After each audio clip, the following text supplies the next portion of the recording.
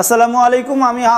আমি আবু নাসির আবারও হাজির হয়েছি গত ক্লাসের ন্যায় আজকেও ভাষা পড়ব। তবে ভাষা পড়ার আগে গত ক্লাসে যেই বিষয়গুলো একটু আলোচনা করেছি আজকে আর একটু আলোচনা করে আমরা সামনের দিকে এগিয়ে যাব। প্রথমে আমরা পড়েছি ভাষা।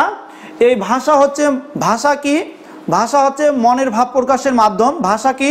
মনের ভাব প্রকাশের মাধ্যম। যদি বলে ভাষা কাকে বলে, তাহলে বলবো মানুষের কণ্ঠ নিঃসৃত বাক সংকেতের সংগঠনকে ভাষা বলে। এরপরে ভাষা কিভাবে সৃষ্টি হয়? ভাষা কিভাবে সৃষ্টি হয়? বাকযন্ত্রের দ্বারা। বাকযন্ত্র বলতে কাকে বলে? বাকযন্ত্র বলতে গল্লালি, দাঁত, ওষ্ঠ ইত্যাদিকে বোঝায়। এখন আমরা পড়ব ভাষার প্রকারভেদ। ভাষার প্রকারভেদ।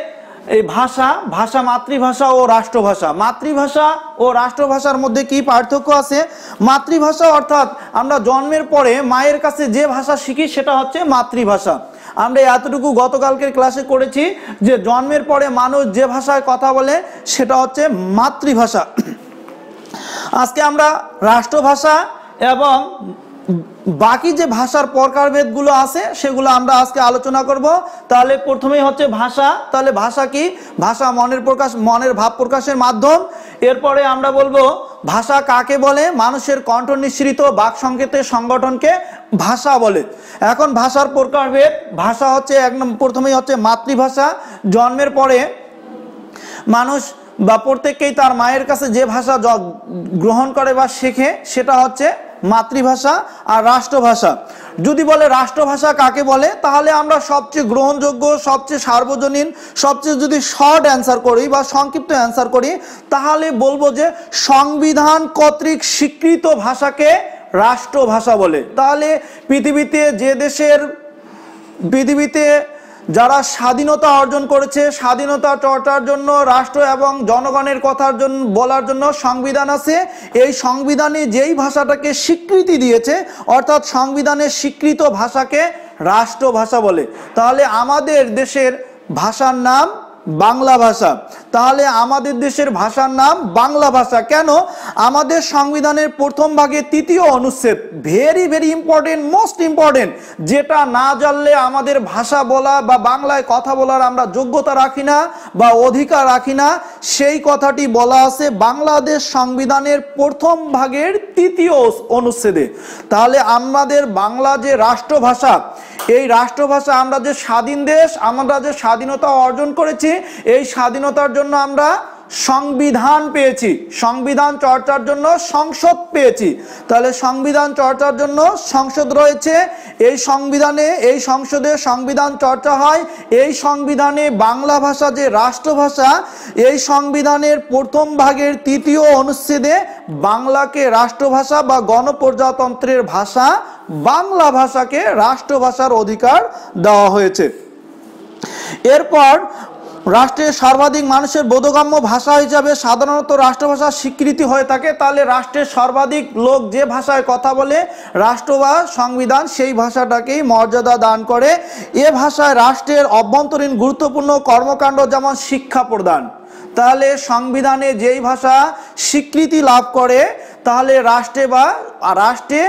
রাষ্ট্রের সকল বিদ্যালয়ে ওই ভাষাতেই পাঠদান দেওয়া হয় বা শিক্ষা প্রদান করা হয়, গ্রন্থ প্রেরণ করা হয়, সাহিত্য রচনা হয়, সংবাদপত্র প্রকাশ হয়, সামাজিক আচার অনুষ্ঠান পরিচালনা হয়, দলিল দস্তাবেজ রাষ্ট্রীয় লিখন হয়, রাষ্ট্রীয় নথিপত্র লিপিবদ্ধকরণ ইত্যাদি সম্প্রদান হয়। এখানে আরেকটি উদাহরণ নিয়ে এসেছে, পাকিস্তানের রাষ্ট্রভাষা উর্দু। তাহলে পাকিস্তানের রাষ্ট্রভাষার নাম কি?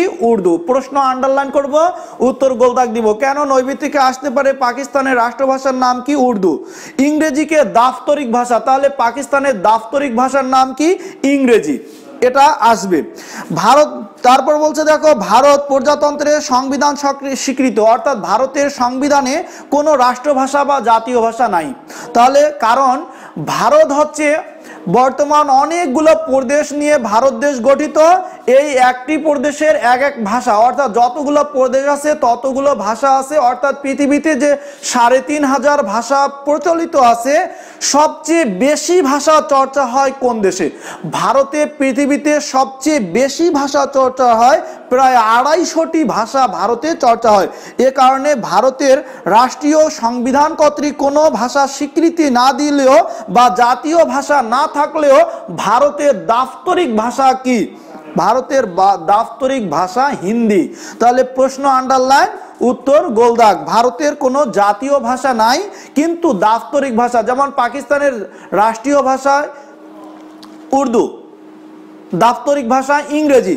বাংলাদেশের রাষ্ট্রীয় ভাষা বাংলা, দাপ্তরিক ভাষা বা আমরা পাশাপাশি ইংরেজি ব্যবহার করতে পারি। কিন্তু ইন্ডিয়াতে বা ভারতে কোনো জাতীয় ভাষা নাই, কিন্তু দাপ্তরিক ভাষা আছে হিন্দি। কেন? প্রতিটা প্রদেশের নিজ নিজ ভাষা আছে। তারপর বলছে হিন্দির পাশাপাশি ইংরেজি স্বীকৃতি পেয়েছে। তাহলে ভারতের দাপ্তরিক ভাষা বা ইন্ডিয়ার দাপ্তরিক ভাষা হিন্দির পাশাপাশি কাকে রাখা হয়েছে? ইংরেজিতে। ভারতের রাজ্যগুলো অর্থাৎ ভারতের যে বিধানসভা বা রাজ্যগুলোতে প্রশাসনিক কর্মে আঞ্চলিক ভাষা ব্যবহার হয়, অর্থাৎ প্রত্যেকটা অঞ্চল বা প্রত্যেকটি রাজ্যে তার নিজস্ব ভাষা আছে। এই রাজ্যের প্রশাসনিক কাজে রাজ্যীয় ভাষা বা রাজ্যের ভাষা বা অঞ্চলের ভাষা ব্যবহার হয়। পশ্চিমবঙ্গ, ত্রিপুরা, ঝাড়খণ্ড রাজ্য এবং আসাম রাজ্যের বরাক উপত্যকার অন্যতম প্রশাসনিক ভাষা বাংলা। তাহলে বাংলাদেশ ছাড়া, প্রশ্ন আসবে বাংলাদেশ ছাড়া আর কোন কোন অঞ্চলের ভাষা বাংলা? তাহলে পশ্চিমবঙ্গ, ত্রিপুরা, ঝাড়খণ্ড, আসাম, এই অঞ্চলগুলোর ভাষা বাংলা। এরপরে আমরা পাবো সাধু ও চলিত ভাষার পার্থক্য। পৃথিবীতে সব উন্নত ভাষার মতো বাংলা ভাষারও একাধিক আলাদা রূপ আছে। একটি বলার ভাষা, অর্থাৎ একটা আমরা যেই ভাষায় কথা বলি এটাকে বলছি বলার ভাষা। তাহলে বলার ভাষার অপর নাম হচ্ছে লৈখিক রূপ। বলার ভাষার অপর নাম লৈখিক রূপ। তাহলে আমরা যে কথা বলি এটা হচ্ছে লৈখিক রূপ। বলার ভাষার অপর নাম হচ্ছে মৌখিক রূপ। মৌখিক রূপ বা লেখার আরেকটি হচ্ছে লেখার ভাষা বা লৈখিক রূপ। তাহলে মৌখিক আর লৈখিক। এরপরে মৌখিক ভাষার দুটি রীতি আছে। মৌখিক ভাষা একটা হচ্ছে আঞ্চলিক রীতি আর একটা হচ্ছে প্রমিত রীতি। আবার লৈখিক রূপের দুইটা রূপ আছে, একটা হচ্ছে সাধু রীতি আর একটা হচ্ছে চলিত রীতি। এর মধ্যে এই লৈখিক অর্থাৎ দলিল দস্তবেজ যেটা আমরা লিখি এটার গুরুত্ব বেশি এবং এর ভাগগুলোও মোস্ট ইম্পর্টেন্ট। একটা চলিত রূপ আর একটা হচ্ছে সাধু রূপ। সুন্দরভাবে ছক করে দেওয়া আছে। ভাষা প্রধানত দুইটা, একটা হচ্ছে মৌখিক আর একটা হচ্ছে লৈখিক। আর একটা মৌখিকের দুইটা রূপ, ভাষার প্রধানত দুইটা রূপ, একটা হচ্ছে মৌখিক আর একটা হচ্ছে লৌকিক। এখন মৌখিকের দুইটা, একটা হচ্ছে আঞ্চলিক আর একটা হচ্ছে প্রমিত। লৌকিক বা লেখা বা দলিল দস্তবেজ যে ভাষা, একটা হচ্ছে চলিত আর একটা হচ্ছে সাধু। প্রথমেই আসি আমরা আঞ্চলিক ভাষা। বাংলাদেশের বিভিন্ন অঞ্চলে বাঙালি জনগোষ্ঠীর মুখে মুখে যে ভাষা রীতি মনোভাব ব্যক্ত করে সেই রীতিকে বলে আঞ্চলিক ভাষা বা আঞ্চলিক রীতি বা আঞ্চলিক রীতি নামে অভিহিত। এই আঞ্চলিক ভাষা থেকে যে প্রশ্নটি বারবার রিপিট হচ্ছে সেটা হচ্ছে আঞ্চলিক ভাষার অপর নাম কি? আঞ্চলিক ভাষার অপর নাম উপভাষা। প্রশ্ন আমরা আন্ডারলাইন করব, উত্তরটাকে গোল দাগ দিব। আঞ্চলিক ভাষার অপর নাম কি? উপভাষা। এই প্রশ্নটি ভেরি ভেরি ইম্পর্টেন্ট। এরপরে আসি আমরা প্রমিত ভাষা। প্রমিত ভাষা কি? অর্থাৎ প্রমিত ভাষার সংজ্ঞায় আমরা বলবো, যে সংজ্ঞাটি সবচেয়ে গ্রহণযোগ্য, সর্বজন গ্রাহ্য, অর্থাৎ সবাই গ্রহণ করে। সর্বজন, জন মানে মানুষ, সর্ব মানে সবাই, সর্ব মানে সবাই, জন মানে মানুষ, গ্রাহ্য মানে গ্রহণ করে এমন, সর্বজন গ্রাহ্য ও সমকালের সর্বোচ্চ। সমকাল মানে যেই কালটা আমরা পাচ্ছি এই কালের সর্বোচ্চ মার্জিত রূপকে প্রমিত ভাষা বলে। তাহলে প্রমিত ভাষা কাকে বলে? সর্বজন গ্রাহ্য ও সমকালের সর্বোচ্চ মার্জিত রূপকে প্রমিত ভাষা বলে। তাহলে প্রমিত ভাষা এবং আঞ্চলিক ভাষা আমরা পেয়ে গেছি। এই উদাহরণও দেওয়া আছে, আমরা এই উদাহরণগুলো জেনে নিব। এরপর সাধু ভাষা। লৌকিক রূপের দুইটি নিয়ম, একটা হচ্ছে চলিত আর একটা হচ্ছে সাধু। এই দুইটাই হচ্ছে সবচেয়ে ভেরি ভেরি ইম্পর্টেন্ট। সাধু রূপ হচ্ছে যে ভাষা রীতি অধিকতর গুরুগম্ভীরপূর্ণ, তৎসম শব্দ বহুল, ক্রিয়াপদের রূপটি প্রাচীন রীতি অনুসরণ করে বা আঞ্চলিকতা মুক্ত, তাই হচ্ছে সাধু রীতি। তাহলে সাধু রীতি কাকে বলে? যে রীতিটা হবে গুরুগম্ভীর, তৎসম শব্দ বহুল এবং ক্রিয়ারূপ প্রাচীন রূপ রীতি মেনে চলে, এটাকেই আমরা বলবো সাধু রীতি। এরপর চলিত রীতি। চলিত রীতি কাকে বলে? অর্থাৎ চলিত রীতি ভাগীরথী নদীর তীরবর্তী স্থানে তীরবর্তী স্থানসমূহে মৌখিক ভাষারীতি মানুষের মুখে মুখে রূপান্তর লাভ করে প্রাদেশিক শব্দবলী গ্রহণ এবং চমৎপ্রয়োগ, এগুলো লাগবে না। চলিত রীতি, এই ভাষারীতিকে চলিত রীতি ভাষা বলে। অর্থাৎ আমরা আঞ্চলিক ভাষা বা চলিত ভাষা, প্রতিদিনের যে ভাষা, সেটাই হচ্ছে চলিত ভাষা। এবং চলিত ভাষার কিছু বৈশিষ্ট্য এবং সাধু ভাষার কিছু বৈশিষ্ট্য আছে। সাধু ভাষার বৈশিষ্ট্য এবং চলিত ভাষার বৈশিষ্ট্য এখানে সুন্দরভাবে পার্থক্য ছক আকারে দেওয়া আছে। আমরা সাধু ও চলিত ভাষা, আমরা যদি বলি কান টানলে কান আসে না মাথা আসে, আমরা বলি কান টানলে কানও আসে মাথাও আসে। তাহলে আমরা যদি সাধু ভাষাটাকে মুখস্থ করি তাহলে চলিত ভাষাটা হবেই। কেন? যে কান টানলে কানও আসে মাথাও আসে। ঠিক একইভাবে সাধু ভাষা যদি আমরা রপ্ত করি বা আয়ত্তে আনতে পারি তাহলে চলিত ভাষা আমাদের হবেই। তাহলে সাধু ও চলিত ভাষার কিছু আমরা পার্থক্য করে নেই। সাধু ভাষা হচ্ছে ভাষারীতি সর্বজন গ্রাহ্য লেখ্য ভাষা। তাহলে সাধু ভাষা হচ্ছে সবার জন্য লেখার ভাষা, চলিত ভাষা শুধু মুখের ভাষা ও লেখার ভাষা দুটাই। তাহলে সাধু ভাষা শুধু লেখার ভাষা সবার জন্যই, এবং চলিত ভাষা লেখার ভাষা ও মুখের ভাষা দুটাই। সাধু ভাষা ব্যাকরণের বিশেষ নিয়ম মেনে চলে। সাধু ভাষা বা সাধু রীতি ব্যাকরণের বিশেষ নিয়ম মেনে চলে, তাহলে চলিত ভাষা চলবে না। তার মানে যেটা এখানে হা সেটা এখানে না, যেটা এখানে না সেটা এখানে হা। তাহলে সাধু ভাষা ব্যাকরণের রীতি মেনে চলে, তাহলে চলিত ভাষা ব্যাকরণের নিয়ম মেনে চলে না, নিজের গতিতে চলে। অর্থাৎ জনগণ বা আমরা যেভাবেই বলি সেটাই সঠিক। সাধু ভাষার পদবিন্যাস সুনির্দিষ্ট। তাহলে সাধু ভাষার পদবিন্যাস মানে বিশেষণ সর্বনাম অব্যয় ক্রিয়া এগুলো কোথায় কে বসবে? তাহলে পদবিন্যাস বলতে পদ মানে পদ প্রধানত দুই প্রকার, অব্যয় পদ সব্যয় পদ।